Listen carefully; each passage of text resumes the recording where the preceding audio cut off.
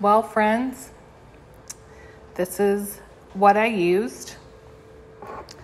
Looks like Jorge won, and it's yummy. I'm just serving some up here. You can see in the pot, the juice is not super thick, but you could add cream or something else. You could serve this for my gluten-free friends. You could serve this with vegetables or gluten-free pasta or rice. You don't have to add cheese. I'm going to add a little cheese to mine.